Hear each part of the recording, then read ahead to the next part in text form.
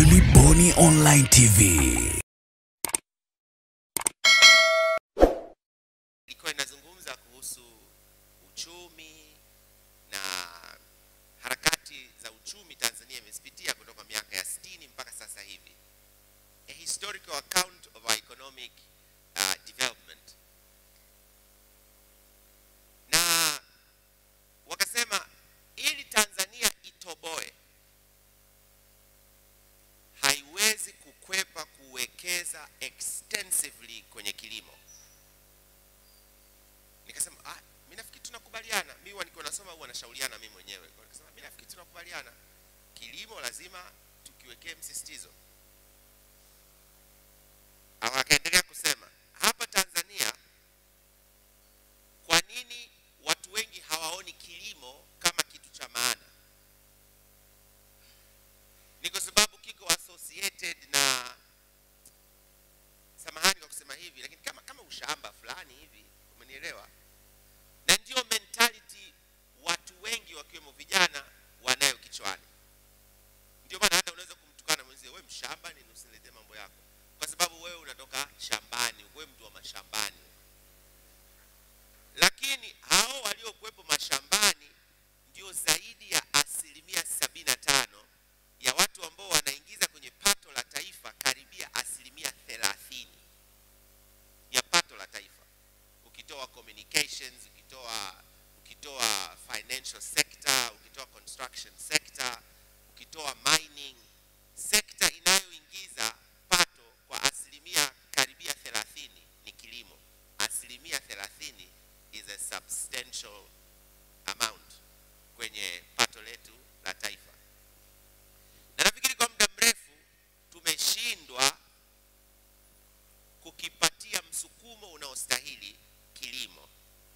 Na mimi kwa kweli kwa nafasi hii nimepewa heshima kubwa kule bungeni, nitaweka msukumo mkubwa sana kwamba kilimo lazima kipatiwe a new face.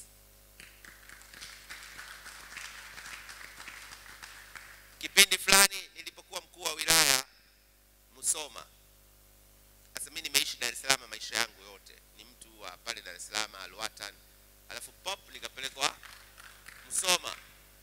Sasa nikasema mimi Musoma nitafanya nini? Nafahamu itakuwaje. Kwa nilipofika nikafanya chap nikawaza haraka nikatoka na vipaumbele 5. Kimoja nikasema Musoma ni wilaya ambayo iko very disadvantaged, kwa sababu miji hukua kwa sababu ya barabara, inatoka eneo moja kwenda eneo jingine.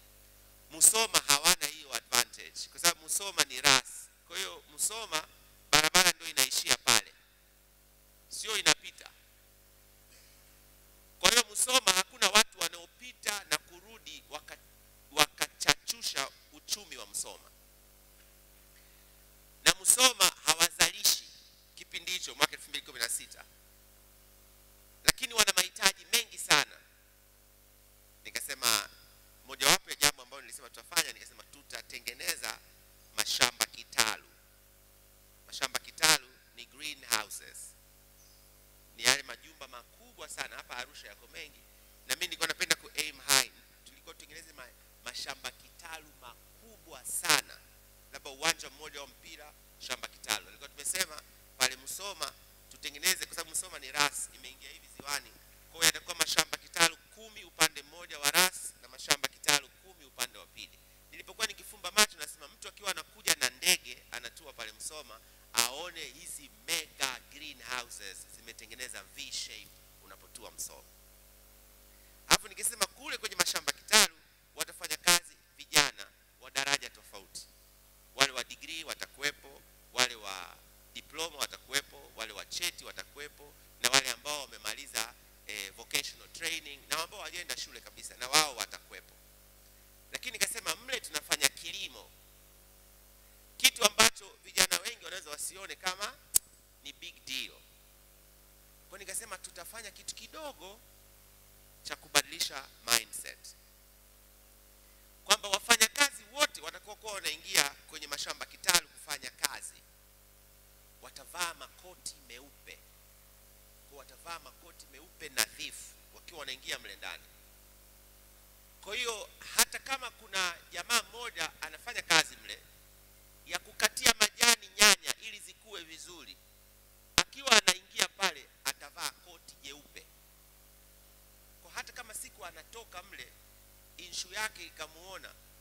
Sema huyu anafanya kazi gani? Mbona kuliko kusema huyu mkulima tu unaweza kupoteza heshima, si ndio? Kwa kilimo kinataka tukipatie kidogo a twist of how we look at it. Sasa hichi kitabu nasoma kinasema hapa kwetu kilimo kiko namna mbili. Kunasema kuna small holder farmers na kuna not a very well developed large scale farming. Lakini hawa small holder farmers ndio wana employ wale 75% ya Watanzania. If you would ask me, and I am speaking hapa chuo kikuu, nitakwambia our investment to the Tanzanian agriculture is supposed to focus on the smallholder farmers. Unawasupport namna gani? Takwimu zinasema hapa Tanzania matrekta na power tillers ukilinganisha na wale wote wanashiriki kwenye kilimo hawazidi 5%. Yani wanaotumia tractors na power tillers, na hapo nimeinflate takwimu, hawazidi 5%. Tractor wengi bado wanalima kwa kutumia jembe la mkono. Sasa tunatokaje hapo? Sasa hiyo kazi moja huko bungeni pamoja na serikali wafanye kazi hiyo vizuri zaidi kuhakikisha ya kwamba kilimo kinapewa a different taste. Na ukisema kilimo mtu anawaza kama mahindi tu. Mahindi. Labda akiondoka sana kidogo mchele. Akiondoka sana unaona anakwama hapo. Ukimuuliza mtu, wewe unamaliza unataka kufanya nini? Bwana mimi nikwambia rafangu. Ni bwana hapa nikimaliza nitatafuta kazi. Akasema unatafuta kazi? Kazi gani? Kazi yoyote mimi nipige. Nikasema upendi kujiajiri? Sema nataka kwanza niipate kazi alafu inisukume kidogo ndio nipate kujiajiri. Wengi wanasemaga hivyo. Bali wanajidanganya wenyewe. Kwa sababu hakuna kazi utakayoajiriwa wewe utakuja kuchomoka ukafanya kazi yako. Ni watu wachache sana wataenda kuajiriwa alafu baadaye wakatoka kwenye ajira wakaenda kujiajiri wenyewe. Sasa vijana na ajira. Iko changamoto moja. Mwalimu Nyerere miaka ya 60 alisema lazima elimu yetu tunavyoitoa iwe na falsafa inayoiongoza. Kwa sababu whatever you do there must be a philosophy. Philosophy ndio the bigger question, why? Philosophy, falsafa. Kwa nini? Why do we eat the way we eat? Behind that question is philosophy. Hata ukitaka kutafsiri falsafa kwa chap utasema philosophy is a way of life according to certain knowledge. Thus, knowledge determines a way of life. Ndio falsafa. Sasa Mwalimu Nyerere akasema hii elimu lazima tuipe chagizo ya kifalsafa. Yani tunapowafundisha watu wetu, why do we teach them? Why do we give them an education? Kwa nini tunafundisha watu wetu? Akasema, na mwalimu alikuwa na mfanano, ni mnasoma education, na jamaa mmoja anaitwa Paulo Freire. Nafikiri kuna kitabu kimoja hapa kinaitwa Pedagogy of the Oppressed. Ukisoma mle ndani anafafanua kuhusu elimu inayotolewa iweje. Na Paulo Freire na Mwalimu Nyerere kitu kimoja wanafanana, wanazungumza wao sio tu elimu, wanazungumzia elimu iletayo ukombozi. Sasa to what extent our education system, the curricula, na namna ambavyo tunatoa maarifa kwa vijana wetu, hiyo elimu wanapata inawaletea ukombozi wa kiuchumi, wa kijamii, wa kisiasa na kadhalika na kiutamaduni. Ukiona tunafundisha vijana wetu alafu wanasema wakitoka wanataka wakatafuta tutafute ajira, then lazima to re-examine our education system whether inatumia falsafa ya elimu ya nchi hii ambayo inasema the philosophy of Tanzanian education is education for self-reliance. Falsafa ya elimu ya Tanzania inasema elimu ya kujitegemea. Asa mtu mwingine anasema bwana Polepole bwana wewe, hivi kweli unaweza kumaliza shule hapa alafu ukaenda kujitegemea? Inawezekana? Nasema swali la msingi lisiwe kujiwekea kikwazo. Swali la msingi liwe ni namna gani utatoboa. Asa mimi tukio tunasoma hapa ni kitu gani kitamfanya mtu akitoka shule kwanza apose, asiende kutafuta ajira, atafute fursa gani ziko kwenye eneo langu. Mwalimu Nyerere anasema education should not divorce the learned and their communities. Yani elimu isije ikawatenganisha wasomi na jamii zao. Ukifundisha watu halafu wakaondoka kijijini wakahamia Arusha mjini, huyo hatujafanikiwa kumuelimisha. Amemaliza shule ila hajaelimika. Kama wewe umetoka Ngorongoro, umepambana mpaka umefika University of Arusha, na kwa kweli napenda kuwatangazia watu wote University of Arusha wamemiti vigezo vyote, watakuwa wanafanya recruitment ya wanafunzi. Jamani, mje msome hapa University of Arusha.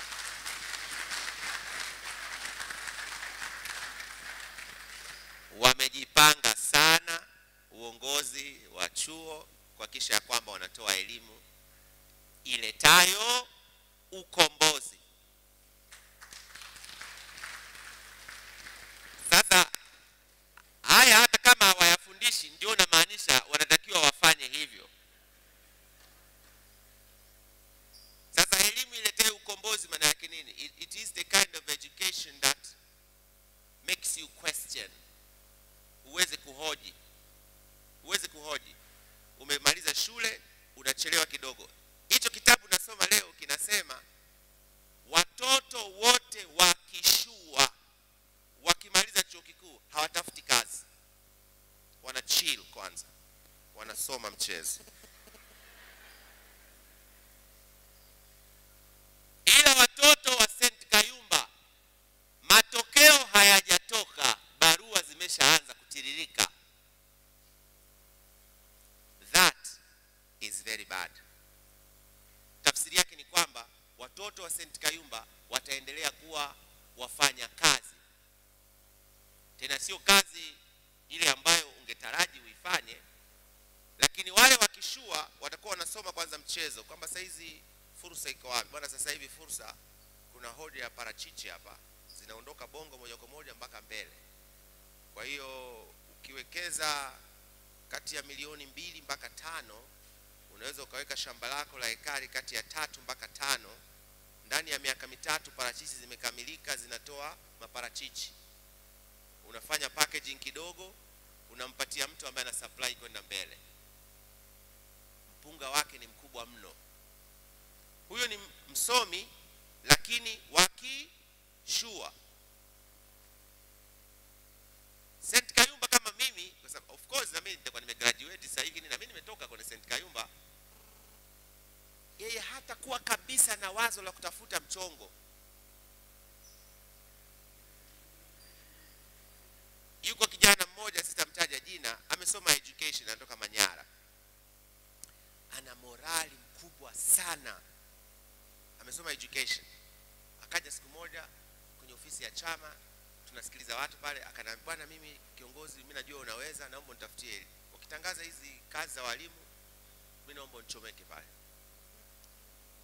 Nikasema lakini hilo sio tatizo. Una wazo jingine ukitoa hili la nafasi zikitoka za kuchomekwa hapa kwenye utaratibu? Akasema yani kwa namna ambavyo mimi nimejipanga, kwa namna ambavyo mimi nikitazama familia yangu, nadhani hilo tu mimi litanitosha. Hilo ni tatizo. Kwa sababu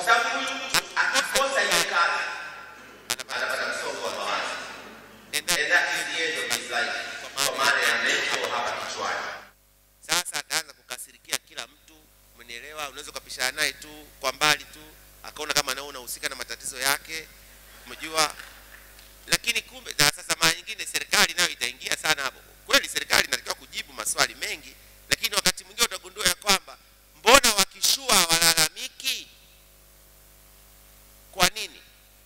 Na nikisema wakishua, hata hapa miongoni mwenu wako wakishua. Wapo. Mark my words today. Wale mnawajua na wakishua, wakimaliza shule hawaendi kutafuta kazi.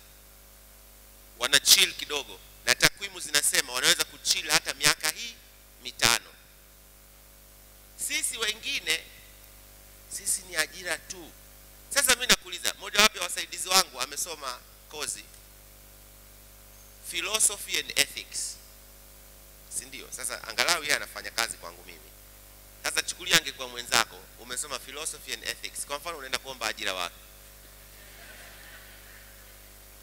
Mimi ni mtaalamu wa maadili, kwa hiyo inatuhusu.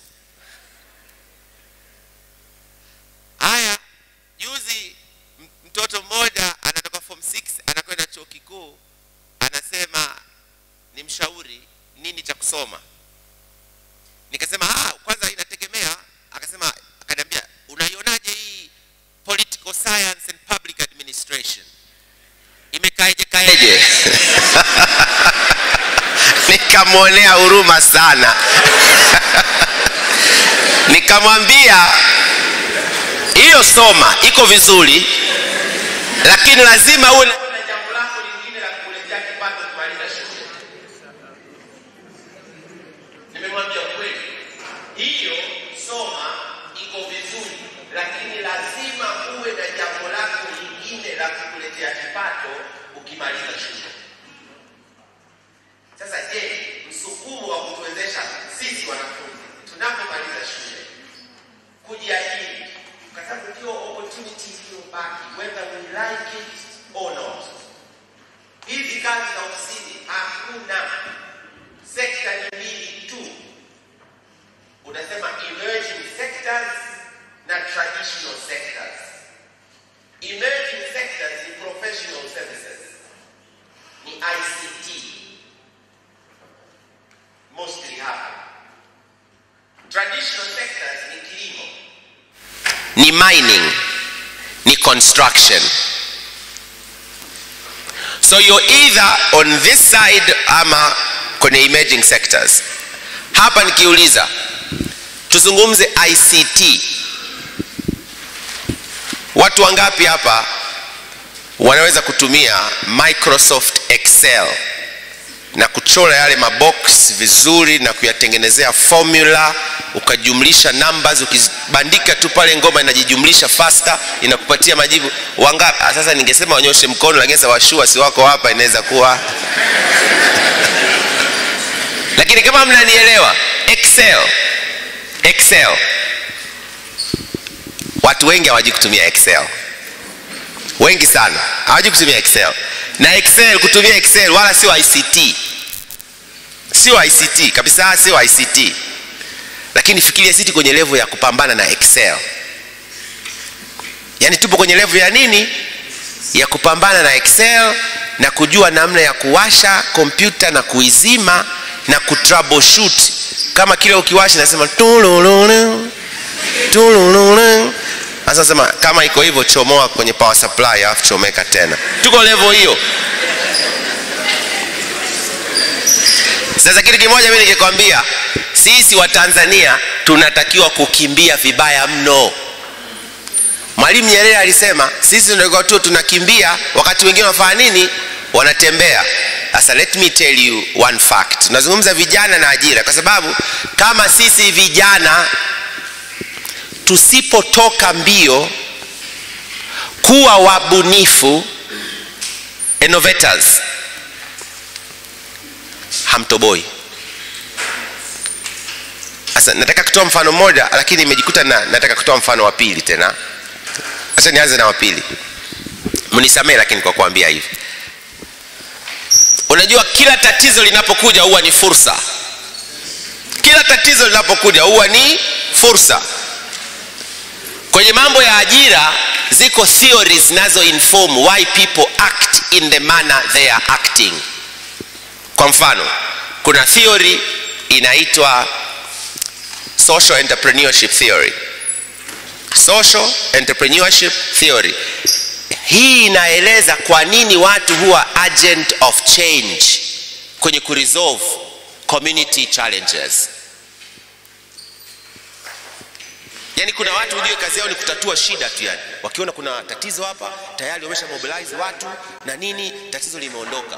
Mara si umesikia hapa kuna kituo cha watoto yatima, hawana kitu gani, jamaa ameshakuja hapa kashatengeneza group la WhatsApp, kashahamasisha watu, weekend hao mmeshaenda pale, mmepeleka hicho kitu. Mara sisi mmesikia kuna tatizo gani hapa chuoni, labda mnahitaji yale masim tank makubwa ili maji yaweze kuflow vizuri, jamaa kashazunguka hapa, wameenda mjini pale, wameonana na watu wa Chama cha Mapinduzi. By the way, hapa tuna mwenyekiti wa umoja wa wanawake wa Chama cha Mapinduzi mkoa wa Arusha. Asante sana kwa kuja. Ameambatana na waandamizi wengine hapa. Ndio. Asanteni sana. Then mmepata wadau. Simtank imekuja hapa. Social entrepreneurship theory. Sasa je, ni wakati gani kila shida ikija tunaitumia kama fursa? Ukiwa chuo kikuu, professor, when you're at a university hall like this, we're supposed to speak the truth. Au yes.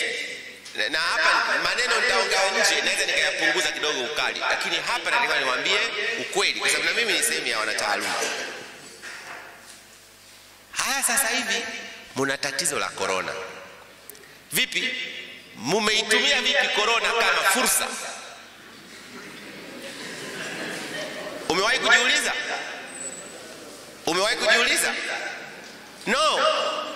Wote ni kama tunaona hakuna, imeshashindikana hii jamani, imeshindikana, sisi tunasubiri.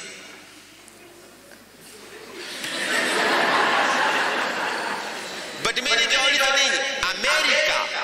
America ya leo, corona is an opportunity to them. They are not telling us the truth. Micro, small and medium enterprises in America ndio wanatengeneza chanjo. Sio big pharma, sio big pharmaceutical corporations, ni kampuni za wajasiriamali wadogo. Formula inatolewa, mchanganyiko unatolewa, mnanunua kule kwa supplier mkubwa, mnakuja mnachumba kama hiki, mmewekeza hapa, mnafiatua vichupa vinatoka vile, mnawapelekea huko. Sasa wale wakubwa wa serikali wanaambia tunataka milioni 2, mnavyo ngapi? Mzee hapa tuna 600,000. Wanufaika ni middle class ile ya wajasiriamali wa Marekani.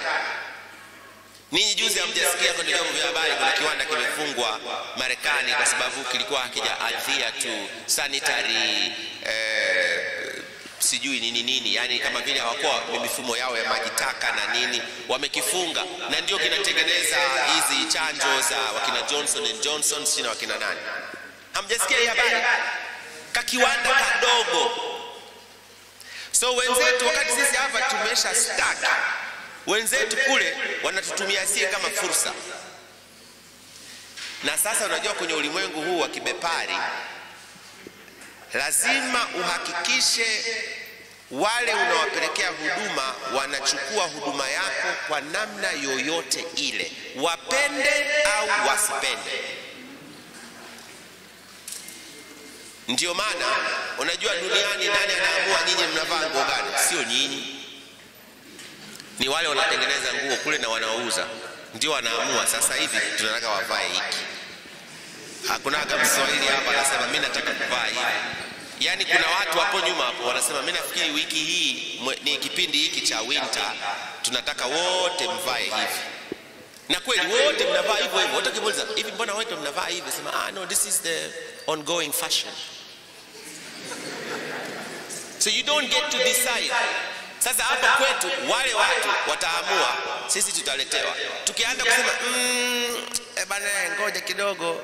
No, lazima mchukue. Ama sivyo ni mchukue au mmekufa. Okay basi tutachukua. Lakini nimepigwa mkwara tu kwa sababu kuna watu wanatengeneza fedha sehemu nyingine. Hizi chanjo zinatengenezwa Amerika, zinatengenezwa Ulaya hapa, zinatengenezwa Urusi, zinatengenezwa Uchina. Sasa mimi nawaambia kama darasani hapa, tunaitumiaje hii kama fursa? Hapa Tanzania na Afrika ndio mwalimu anasema, yani the basis of African philosophy kwenye elimu ni African problems zitaondoka kwa kuweka African solutions.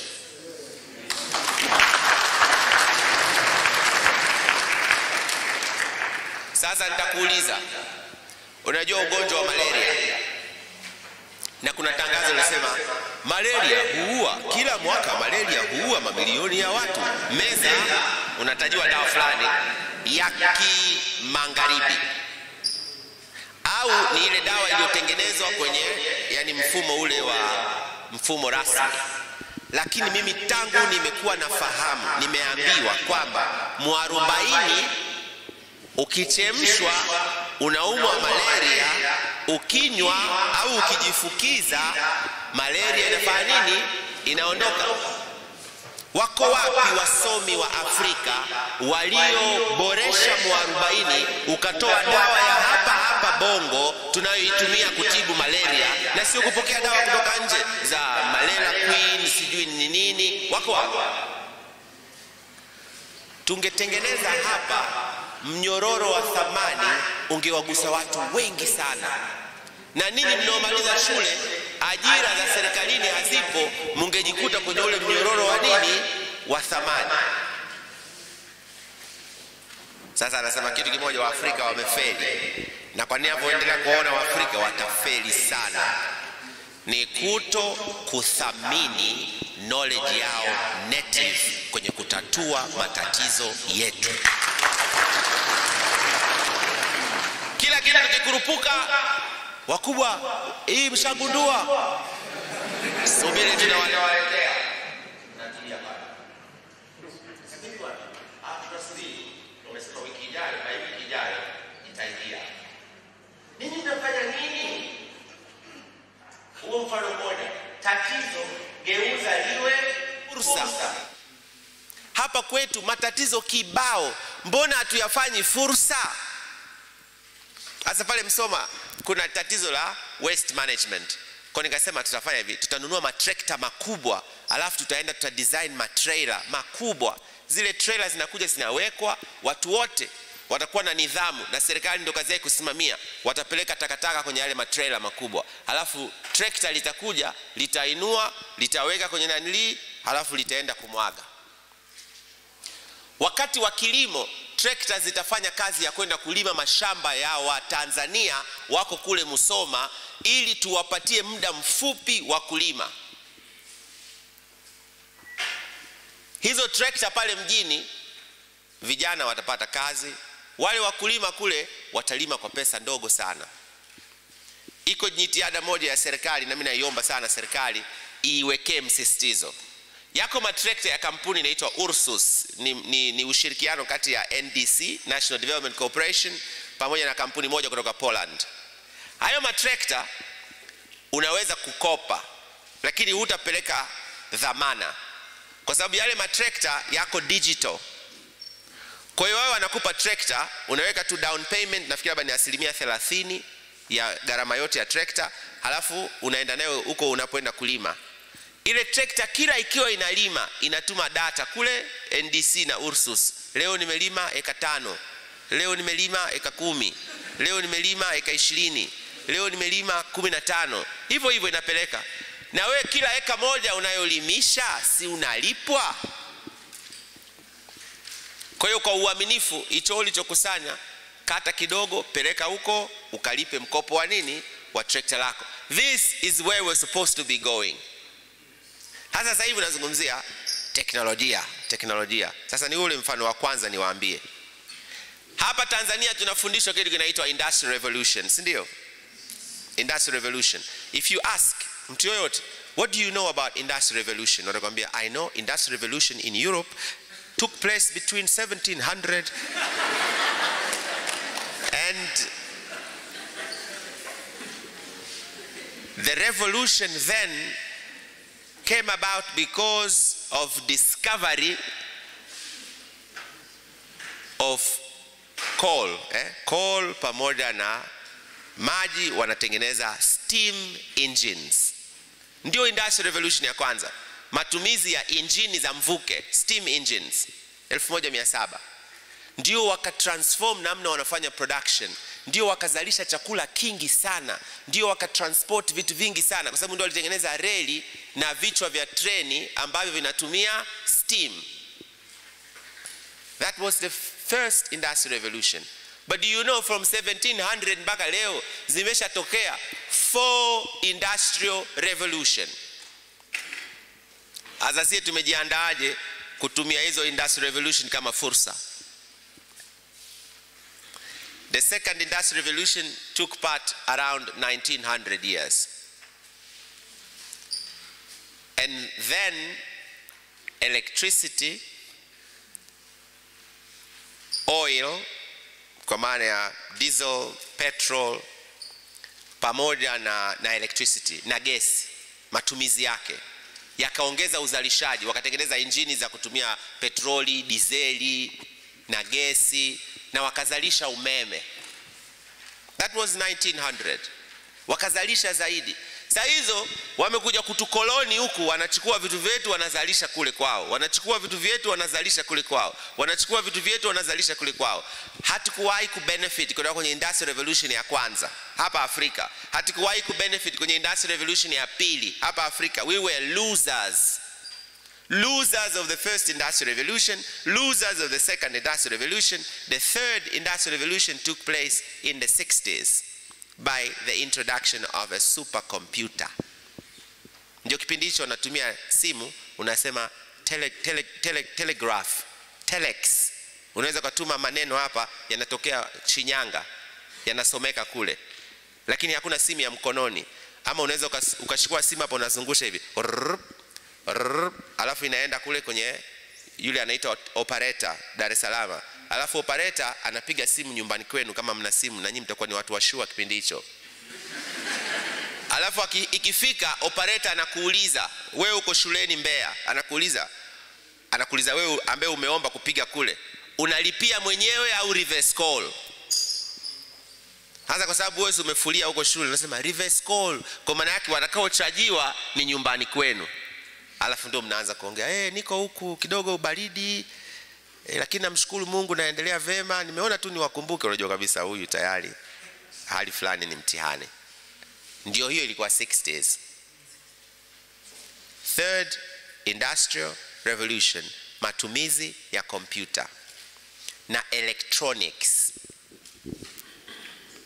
The fourth industrial revolution started in 2010. And now nisikilize vizuri uone tunapokuwa losers wa mara ya 4. Kwa sababu sisi hatuja partake effectively kwenye haya mapinduzi. The fourth industrial revolution is the fusion, muunganiko wa vitu vitatu. The physical, the digital and the biology. Mimi sishangai hii habari ya machanjo sasa hivi, sishangai, kwa sababu ni matokeo ya kazi ya the fourth industrial revolution. Nikisema the fusion, maana yake yani tunaunganisha the physical, the digital pamoja na the biology. Vinaunganishwa vyote, vinakuwa kitu hiki kimoja. Sasa nitakwambia zaidi. Sasa hivi Ulaya, nchi kama Denmark wamesema ikifika mwaka 2035 hakutakuwa na gari inayotumia dizeli au petroli. Gari zote zitatumia umeme.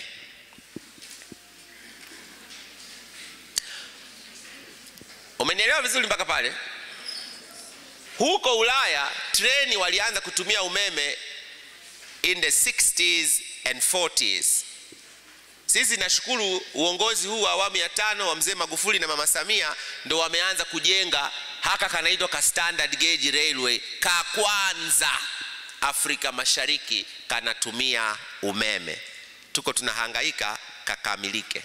Wenzetu walijenga 1940s, 1940s. Sisi kwa mapambano ndio tumepata kutoboa, kataanza kufanya kazi huenda mwaka kesho au mwaka kesho kutwa, kwa maana ya line yote. Sasa nini mahitaji ya the fourth industrial revolution? Wewe ndio kijana unataka ajira, kwa sababu mahitaji haya yanakuaffect namna ambavyo utaishi in the next couple of years. The physical, the digital and the biology.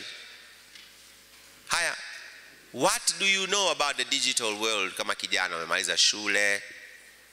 What do you know about the digital? Wangapi wana Instagram? Anyoshe mkono juu. Instagram. Wana Instagram kwenye simu? Hili sio jambo la kitaaluma, hili unanyosha tu.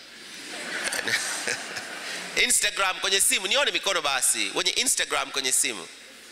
Kwa hapa wako watu hawana Instagram. Hili ni tatizo. Kwa sababu gani unajua? Ningesema watu wangapi wanasoma websites? Tulikuwa tunaongea na wasaidizi wangu huko, nikasema hivi, website sio friendly sasa hivi tulipo sisi. Kwa sababu access yetu to the internet asilimia karibia zote ni kwa kutumia mobile devices.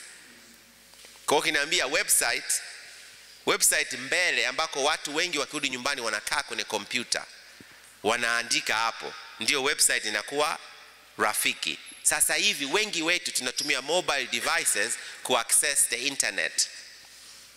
Sasa how are you engaging with the digital world? Kwa sababu we are in the fourth industrial revolution. Na wewe Instagram una, hakikisha wote kwa upendo, na hiki ni chuo kinye mlengo wa kiimani pia, fundisha wenzako wafungue Instagram, wale hawajafungua Instagram. Na wale wameingia kwenye Instagram, asilimia karibia nyingi sana wanatumia kuangalia nini kinatokea kwa wananchi wengine huku duniani. Kwa hiyo gari ya Diamond vipi?